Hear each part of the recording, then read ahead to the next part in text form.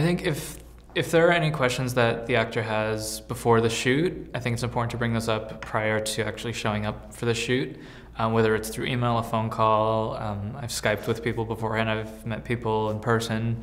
If someone is interested in meeting with me before the shoot, I usually have them show up to my studio about a half hour before I have another session, and that way they can kind of actually see the space, and I can kind of like walk them through physically what the session will be like. And I think that if someone is coming into it with a bit of nerves, it helps them have a mental image, because I think most nerves come from the unknown.